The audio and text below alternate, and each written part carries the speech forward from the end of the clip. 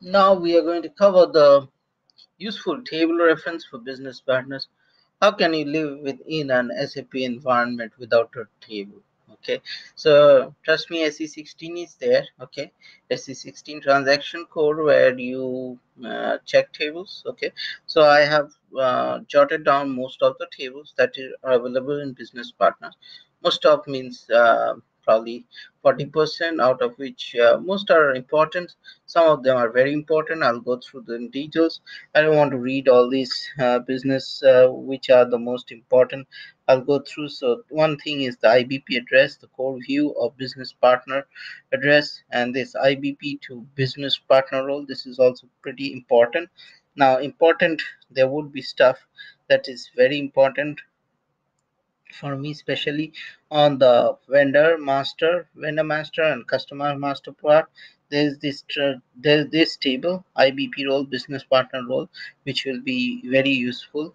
Okay, and then there is stuffs on the plan date description, the billing ones. These are useful for the customer side, and of course the SD billing plan data, these are useful.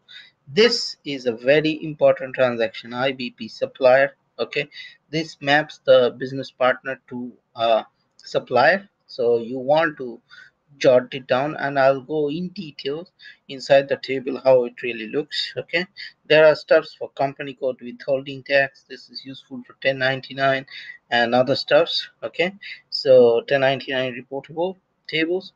Okay, and then there are other things where you can, these are also tables where you can use. But BUT020 is a old table that was available in CRM, and that's there. All these are available in CRM. And as I told, the concept comes from customers, the BP concept that was in CRM for a long time, and now in ISU also, and now they have moved into S4 HANA. So there are some other important tables that we are going to use. Okay, some of them, these are views so that you can use. We will see how it's really useful. Okay, so these are the useful tables uh, that is there.